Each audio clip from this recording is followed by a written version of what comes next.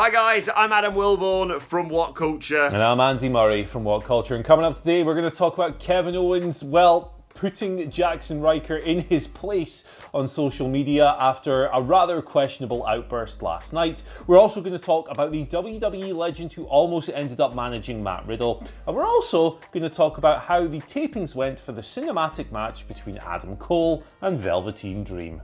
Plus, WWE have released Rob Gronkowski, finally, notes on the greatest wrestling match ever that doesn't involve Edge and Randy Orton, and a really weird story about Bray Wyatt and Sid Vicious. This is the news. Right, let's kick things off by talking about this Jackson Riker situation. It's everywhere at the moment, and understandably so. So last night, Jackson Riker of the Forgotten Sons tweeted, "Thankful for the POTUS we have, President of the United States. God bless America, built of freedom, forgotten no more," which is the catchphrase of the Forgotten Sons on SmackDown at the moment. Now, okay, questionable taste, right? Straight away. I mean, that phrase I've just used there doesn't even do it justice. But we have Kevin Owens quote tweeting coming along saying, "The freedom you speak of entitles you to speak your mind all you want. I'm not here to argue that. I just really need to tell you that I think you pushing your wrestling catchphrase as all of this is happening is absolutely effing pathetic. Good night." Another one here from, there's all kinds of responses to this, but we've got another one here from Mustafa Ali saying, "I'm thankful you posted this because I'm now aware of what you stand for. When black brothers and sisters are crying, you praise somebody that refuses to acknowledge their hurt." Steve Cutler, Jackson Riker's own stablemate, chimed in and said, "No," essentially. We've had Jackson Riker's sister objecting to this on Twitter. What has happened here? Jackson Riker has taken a delicate, horrendous real-life situation where people are hurting, people have died, people's health and civil liberties and everything is at risk. Terrible things going on across the planet at the moment, particularly in the United States, following the death of George Floyd. He has taken all this and tried, by the looks of things, to generate pro wrestling heat from it. Now, there are certain things that you don't touch when you're trying to generate heel heat, or I don't know, maybe this is Jackson Riker speaking out of character, who the hell knows. This is one of those things that you don't touch with a goddamn bar. What was he thinking, Adam Wilborn? And, you know, I cannot argue with a single word that Kevin Owens has said in reply here. You have the freedom to say whatever the hell you want. However, mate, this is repulsive. Yeah, I woke up this morning and genuinely couldn't believe what I was reading on Twitter when I saw he tweeted that. Look, I get it. You may argue, it's a tough argument to make, but some may argue, well, you know, sometimes pro wrestling utilises real-life situations, even some of the darkest real-life situations, to inform their storylines. But like you said, don't go anywhere near this, and I genuinely can't decide whether he's so dumb that he thinks, yes, this is a time to promote my wrestling storyline, or he's so dumb because he thinks this is a good time to promote my real life persona as supporting this dreadful situation that we have right now. Awful, awful stuff. And yet again, if you're on Kevin Owens' side, you're probably on the right side of history. Yeah, I just cannot fathom what was going through this guy's head. It's just, I mean, it's terrible. I respect Kevin Owens' reply here because he's like, look, you can say what you want, but this is absurd. Mustafa Ali as well, like very reasoned, very, very well explained man. Like, just don't capitalize on this stuff. Don't even try. Don't even let that thought cross your mind, man. This is a delicate, sensitive, important, world-altering situation. You should go nowhere near it if you're a professional wrestler trying to generate heel heat. It's terrible. And what does that say about you as a human being, man, if you think that this is fair game for a storyline? It's mental. Yeah, I think you've got to take the lead from some of your fellow superstars in the locker room and legends around you. You know, even some of the biggest heels in wrestling right now recognise that this is separate than what's going on in their company or in their storylines or whatever. You know, it's fine if you're the biggest bastard on the roster. If you want to donate to an issue, then people will separate that in their mind from you know, beating up your best mate on television or whatever. But the opposite does not apply here. People will remember this And as you say, it's generated a whole lot of heat in the locker room. It's going to be very interesting to see how WWE handles this situation going forward. Not just arguably with Jackson Riker, but generally with their whole roster of talent if they decide to comment on this issue, because this could get very complicated very quickly for WWE. Yeah, absolutely. And it's not even, this isn't heel heat now. It's just, you're an idiot, go away heat. And, you know, I'm at a loss for words now. I cannot believe I woke up to read this, honestly. Like, and Kevin Owens and Mustafa Ali are right to put him to task. Even his own sister and his own stablemate, for God's sake. Yeah, that's when you know. You shouldn't have tweeted this tweet, and then you should have probably deleted this tweet as soon as you tweeted it. Yeah. This ain't it, Chief, I think is the phrase. There you go. Right, let's get back to some pro wrestling, good old-fashioned bollocks, because that's what we need right now. R-Truth is your 24/7 champion again. He's like, what is this, the 36th title reign of his or something mad like that? He won it. Or we saw footage of him at least winning it on last night's Monday Night Raw, rolling up Rod Gronkowski whilst he was, I do believe, trying to make some sort of TikTok video, Andy Murray, and his mate just happened to be wearing a referee shirt. Regardless, that's not necessarily the biggest story right here, although I'm glad that the 24/7 Championship is hopefully returning to TV more often as a result of this. Give it back to the inaugural champion. But WWE have come to terms on the release of Rob Gronkowski. This was broken last night by Wrestling Inc.'s Raj Giri after last night's Raw had aired. Now, this doesn't necessarily rule him out from sporadic appearances. That's still potentially on the cards. But I think we all knew this was coming as soon as Rob Gronkowski signed for the Tampa Bay Buccaneers. That was actually one of the parts of his contract that he had with WWE. If an NFL team came in for him, he could leave the WWE. I suppose it was just working out the issues surrounding WrestleMania, and then obviously want to get some headlines by putting the title on him. I reckon what's happened here, Andy, is he's won the title. They've given to him at WrestleMania. They sort of knew what was going on with Tampa Bay, and they thought, you know what? If we play our cards right, we could, I don't know, pin Rob Gronkowski during a game. And the NFL and Tampa Bay went, no, you bloody won't. Just get it off of him in his back garden, which is exactly what they did. Yeah, this is crazy. So Rob Gronkowski spent 10 weeks as a contracted WWE wrestler, and I guess the SummerSlam match is out of the window now as well. All I want to know is, has somebody checked on Mojo Rawley? Because his meal ticket just went flying out the window. Yeah, what a crazy... You'll look back on this Gronkowski situation 10 years from now and go, did this really happen? Like, what movie are we living in 2020? This is just... Let's move on. All I know is this is going to provide an answer on the #BloodyGood quiz on WrestleCulture in years to come. Don't forget to download our podcast, What Culture Wrestling, wherever you get your podcasts from. Boom, boom, boom. Let's move over to Matt Riddle. Matt Riddle's coming to SmackDown, and he almost came to SmackDown with a manager. Who was that manager going to be? Kurt Angle. Kurt Angle has spoken to CBR.com about the situation and says he was offered the opportunity to manage Riddle on SmackDown, but he said no. He turned it down because, in his words, it just wasn't the right time. He did, however, have plenty of praise for Riddle. He said that he thinks he's going to be one of the faces of WWE. He has all the ability. His personality is great. At first, it's a little bit odd, but once you get to know him, he's very likable, and that's what he's going to get from the fans. They are going to love this kid. Angle refereed Riddle's farewell match in NXT versus Timothy Thatcher last week. He introduced him sort of via promo on SmackDown last week, so he's endorsing the guy, but he's not going to be managing him. I think that's the right move. For me, Matt Riddle's a very good talker on his own. Don't think he needs Kurt Angle's services. No, exactly. You're spot on there, Andy. I think WWE made the right decision here. I think having him, as you say, endorse Matt Riddle on SmackDown rather than just sort of having him appear, and obviously the NXT crowd would pop for him, but fans at home might, if you don't watch NXT, might be like, who's this surfer dude? But now you've sort of introduced him right, like you say, he's a sensational talker. He doesn't need a manager. He needs to be world champion within a year, in my opinion. He is the best thing WWE has, and he's on the perfect brand for it. They've, so far, I realise we are, what, 5 days into his run on SmackDown, but they've nailed it so far, so credit where it's due. Yeah, absolutely the best 4-day run in history. Don't screw this up.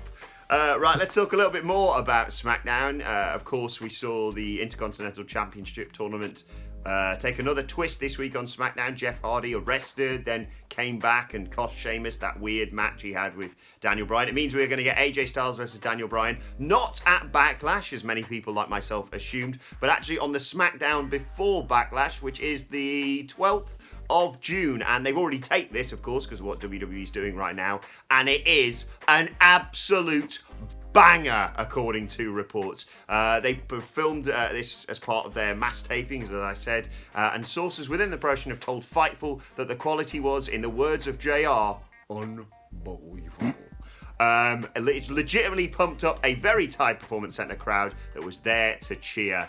I can't wait for this, Andy Murray. Yeah, it's good to hear this because, like, AJ Styles and Daniel Bryan are obviously like two of the greatest in-ring performers, pure in-ring perspective, of all time. But the thing is, when you're wrestling on television, there are certain shortcuts and certain finishes and other things that come into play because they want to preserve rivalries and build to bigger matches down the line and stuff. So you're not always guaranteed a great match on Raw or SmackDown or Dynamite for that matter when they just put two really good wrestlers together. On this occasion, it sounds like they've given them time. It sounds like they've given them a bit of freedom and the opportunity to showcase the full breadth of their skill set. I loved their previous matches. The Royal Rumble one wasn't as good. I don't necessarily think that it fit the tone of that evening at Royal Rumble 2019, but the matches prior to that were all tremendous, and I have no doubt that this is going to be a ripper. Can't wait for it. Speaking of matches we can't wait for, how about Adam Cole versus Velveteen Dream? It sounds like we're getting another cinematic affair. Got another report here from Fightful on the tapings of how this thing went down. Sounds weird. They basically said that the match was filmed outside at night with a massive circle of cars surrounding the fight. Their headlights were lit up. They were illuminating things while the wrestlers fought. There were gathered developmental wrestlers around it to create noise. There was a bit of friction there, however, as it rained while they were trying to tape. This prevented them from starting at 7 p.m. They were going all the way beyond midnight, so there was a little bit of, I should be in my bed, damn it. People were a little bit rankled there, but by the sounds of things, it's going to be another unique cinematic affair. This is in line with what William Regal said about finding a location befitting the situation and, you know, the size of the match. Looking forward to seeing how it pans out. Sounds weird. Yeah, weird, wonderful, looking forward to it. I'm slightly concerned because the NXT parking lot has been an issue for quite some time, including more recently. Loads of people getting kidnapped by those weird masks wrestlers. Let's hopefully expect that doesn't happen. I really hope... Did that do anything for me? No, okay. Well, I hope that when Velveteen Dream does that, some of the car headlights turn purple. Just simple stuff like that. I'm excited to see what they do with it. I'm buzzing for In Your House on Sunday. Yeah, cinematic wrestling. More, please. Love it. Yeah. Let's move on to talk about the weirdest story of the day without question, though. Centering around Bray Wyatt and a feud, granted whilst Bray was a child, with Sid Vicious. He took to Twitter yesterday to recount this incident when he was in a WCW locker room. He tweeted, part 1, true story, when I was a kid, I was playing in a WCW locker room somewhere with a brand new Rocketeer toy. Psycho Sid Vicious thought I was being too loud and I was annoying him. So I shot him the bird like a man and he promptly destroyed my Rocketeer toy. He goes on, explains that one of his friends bought him a new Rocketeer toy 30 years later to restore his faith in humanity, and he ends the tweet, guess what, Sid? I'm the man now and you still suck. Is this a feud we're getting, Andy Murray? Yeah, who says that professional wrestling organizations don't do long-term booking anymore? This is 3 decades old! Presumably would have went down while Bray's dad, Mike Rotunda, was working for WCW. Yeah, I guess we're getting Sid versus The Fiend, maybe? I don't know. That's my take on the matter. Yeah, that's because... Articulate. Well, it's because I've got half the brain that you do as well. I can't wait for Sid's reply. Oh, let's have a promo off. Oh, right, let's mate. move on to today's Twitter questions at WhatCulture WWE. If you want to get in touch with us. Solomon Faiz, apologies if I butchered that name there. It starts us off today saying, currently the Raw and SmackDown openings end with Seth and Roman. Yes, of course. Roman punching the floor, Seth going, whoa. I think a small change WWE could make is to have the openings end with whoever is the current world champion on the show. What small changes do you think WWE should make? There's quite a lot, but for me, like, small changes come down to anything that makes these people seem less human, and there's quite a lot of examples of that. But for me, the angles that they watch the TV at is a big one. What are you doing? What are you doing to your poor necks, you bunch of silly sausages? Anything that makes these people feel less like robots and more like human beings, let's do it. See, I was going to say get Jerry the King Lawler off commentary, but they appear to have done that, so I'm kind of happy with that. Yeah, I mean, Simon Miller devotes an entire portion of his show to how people talk. So yeah, like you say, just have people talk normally in sentences they would say, and get rid of all your stupid bollocks rules about this word's not allowed, this word is allowed. But also, let us know in the comments, because I feel like there's a podcast brewing here of small changes WWE need to make. You know, I'm not going to go the whole hog and say unscripted promos, because that's a pipe dream. But let us know in the comments what small changes you think WWE should make. Second question today comes from Lincoln Jack, regular contributor, who says, howdy lads, my question is, why does a multi-million-dollar company like WWE find it hard sometimes to follow in the footsteps of other wrestling promotions, e.g. AEW with the crowd, and New Japan with huge pay cuts but no releases? These are kind of two separate issues, but with regards to like the AEW thing, I genuinely think, and this is just me speculating, that Vince McMahon looked at this, went, oh, that's a good idea, but you know, if we do it the same week or whatever, or a couple of days after, we'll be seen as copying the smaller company. We can't be having that. Let's leave it off for a month or so and then we'll do it. And I think that's part of it. I think there's a little pride, little ego thing there with Vince. With regards to the New Japan situation, I just think that WWE are greedy corporate bastards, basically. That's my take on that one. Yeah, I do think that they are informed by not only other promotions, but fans' complaints referencing other promotions. And, you know, you could argue that maybe they were going to do what AEW was going to do, but they thought that their safety, you know, was paramount. But actually, no, that's bollocks, because we all know that the checking that they've been doing has been, let's just say, inadequate. Not that AEW has been much better in terms of abiding by the rules. So yeah, I think it does just come down to, you don't want to be accused of being AEW light or just following in the footsteps, whereas fans aren't really that arsed. If you're a WWE fan, you're going to be a WWE fan even if they copy AEW, because you think they've done to do it better. So yeah, don't stand on ceremony, boys. If something is obviously improving wrestling in another promotion, steal it. Yeah. That's what I say.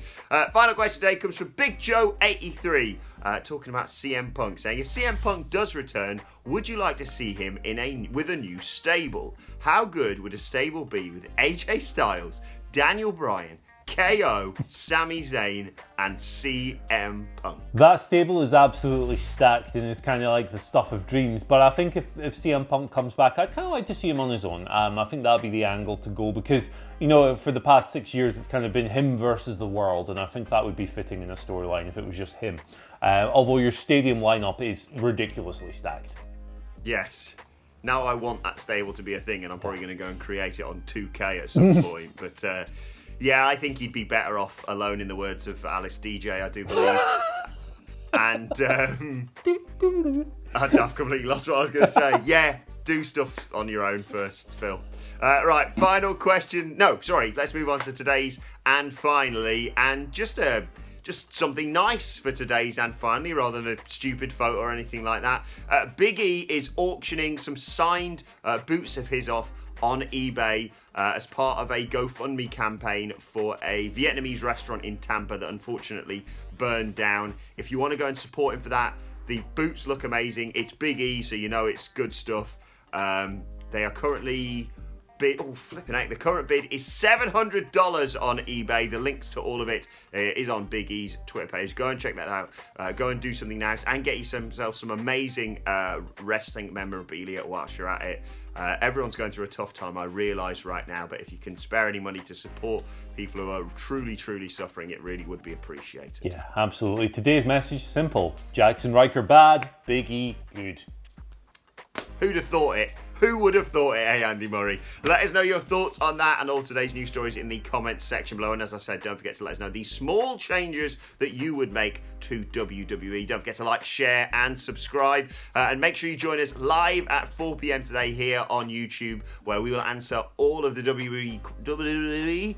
Kurt Angle's been mentioned in the news, so we have to do his impression, apparently, of saying WWE. All the WWE questions you want answered at 4 p.m. today with myself, Adam Nicholas, and Adam Cleary. Plus, you can let us know your thoughts and Twitter questions on Twitter at WhatCultureWWE. Whilst you're there, follow both of us. You can follow Andy Murray at Andy H. Murray. The H today stands for delete your account, but with a H. So, delete your account, Riker. Hey! You delete your account. I said, hey, you. That almost works. That'll that do. Almost fits. That'll do. Follow me on Twitter at Adam Wilborn. Follow us all at WhatCultureWWE. But for now, my thanks to Andy Murray. Thank you for joining us, and we will see you soon.